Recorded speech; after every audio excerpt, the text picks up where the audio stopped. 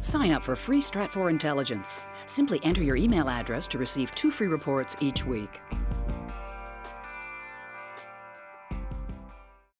Here at Stratfor, we're closely watching an incident that happened on February 15th in which 2 special agents of the Immigration and Customs Enforcement Agency, or ICE, were shot in an incident in San Luis Potosi, Mexico.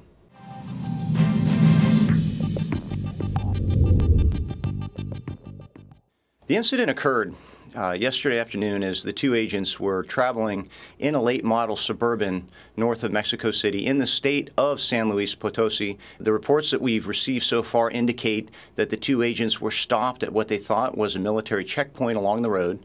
And as they pulled their armored vehicle over to the side of the road and rolled down their window, one of the gunmen who was manning the checkpoint opened fire on them, killing the driver and wounding the second agent.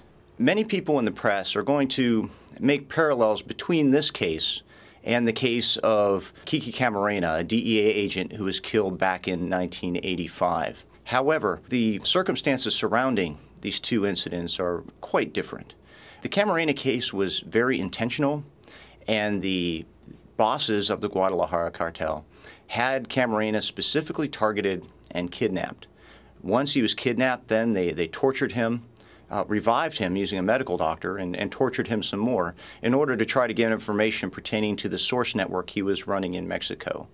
The Camarena case was very brutal, very intentional, and of course raised a lot of ire on the American side of the border.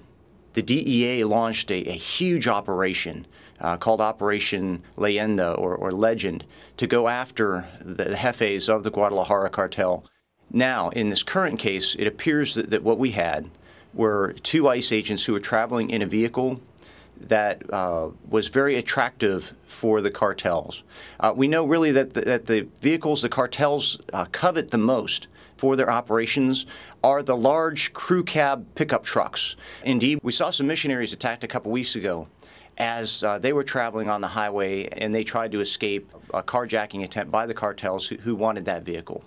As we look at the circumstances surrounding this case, it really appears that it was a case of being in the wrong place at the wrong time for the agents, and that it was really a case of a cartel, low-level cartel gunman responding to encountering 2 U.S. law enforcement agents inside that vehicle when they stopped at the checkpoint.